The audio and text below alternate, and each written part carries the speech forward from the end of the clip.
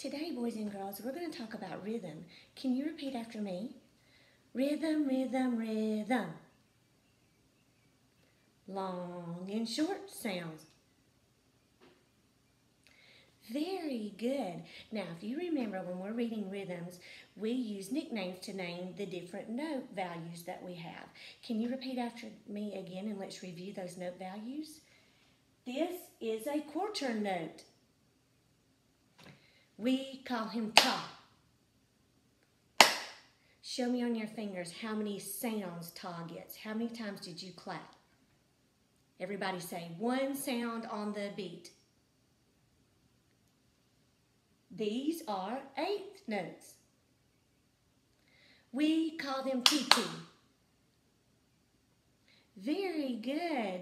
Can you show me on your fingers how many sounds ti-ti makes? How many times did you clap? T-T. Everybody say two sounds on the beat. This is a quarter rest. It gets no sound. Very good job. Can you show me on your fingers how many beats of silence it got? Can you repeat after me? Can you say no sound on the beat? Very good, boys and girls. Let's see if we can use what we know to read the rhythm of this rhyme that's on the board. Let's read the rhythms first. Let's start right here. Here we go. Ti-ti-ta, ti-ti-ta, ta, ta, ti-ti-ta, ta. Very good job. Let's clap these rhythms. Can you repeat after me? Ti-ti-ta. Ti-ti-ta. Ta, ta. Ti-ti-ta. Ta. Very good job. Let's see if we can put the words that are under it together with the rhythm. Can you repeat after me? Terrible, horrible. No good, very bad. Okay.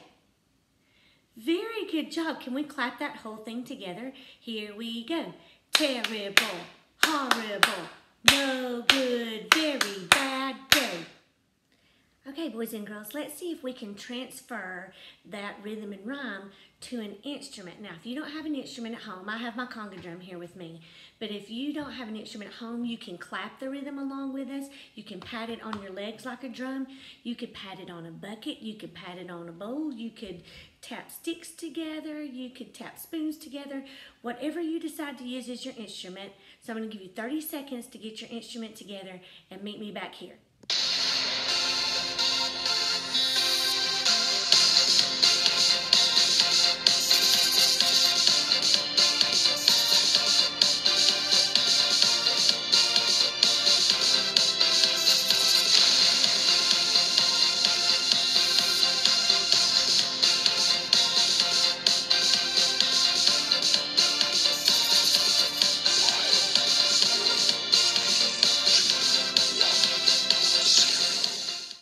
Here we go, boys and girls. Repeat after me.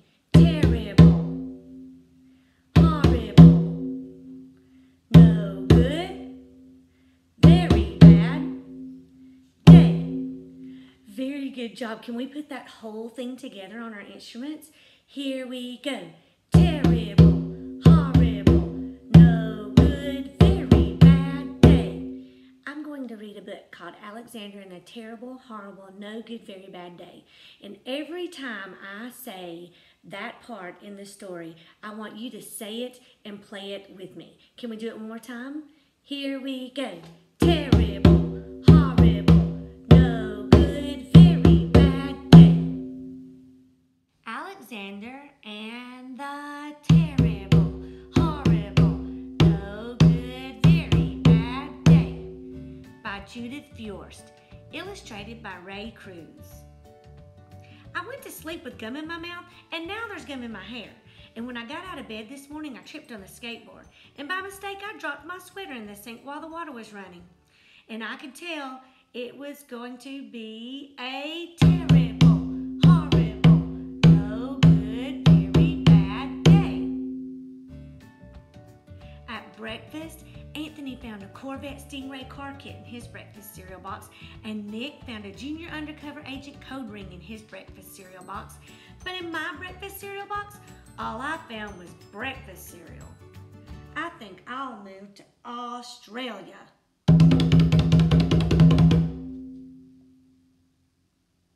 In the carpool, Miss Gibson let Becky have a seat by the window.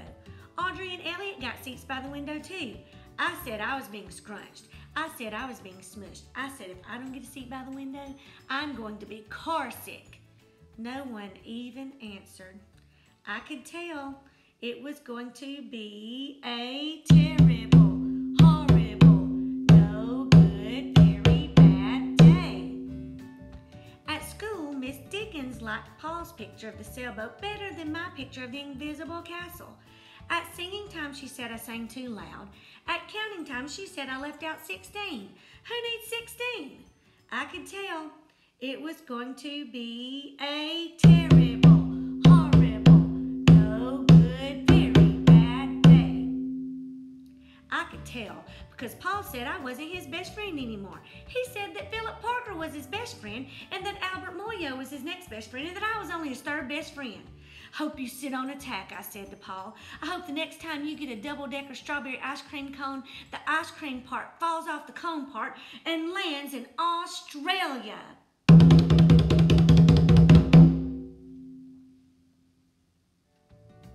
There were 2 cupcakes in Philip Parker's lunch bag, and Albert got a Hershey bar with almonds.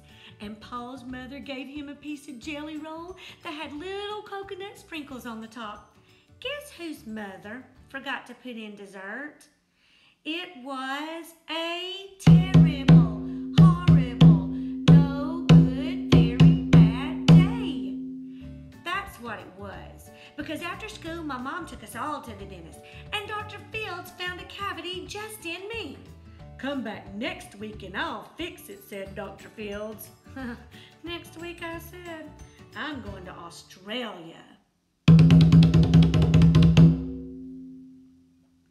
On the way downstairs, the elevator door closed on my foot, and while we were waiting for my mom to go get the car, Anthony made me fall where it was muddy. And then when I started crying because of the mud, Nick said I was a crybaby. And while I was punching Nick for saying crybaby, my mom came back with the car and scolded me for being muddy and fighting. I am having a terrible, horrible, no good, very bad day. I told everybody. No one even answered. So then we went to the shoe store to buy some sneakers.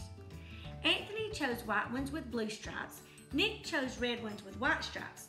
I chose blue ones with red stripes. But then the shoe man said, "We're all sold out." They made me buy plain old white ones, but they can't make me wear them. When we picked up my dad at his office, he said I couldn't play with his copying machine, but I forgot. He also said to watch out for the books on his desk, and I was as careful as could be, except for my elbow. He also said don't fool around with his phone, but I think I called Australia. My dad said, please don't pick him up anymore. It was a terrible, horrible, no good, very bad day. There were lima beans for dinner, and I hate limas. There was kissing on TV, and I hate kissing. My bath was too hot. I got soap in my eyes. My marble went down the drain, and I had to wear my railroad train pajamas. I hate my railroad train pajamas. When I went to bed, Nick took back the pillow he said I could keep, and the Mickey Mouse nightlight burned out, and I bit my tongue. The cat wants to sleep with Anthony, not me. It has been a terrible, horrible, no good, very bad day. My mom says some days are like that, even in Australia.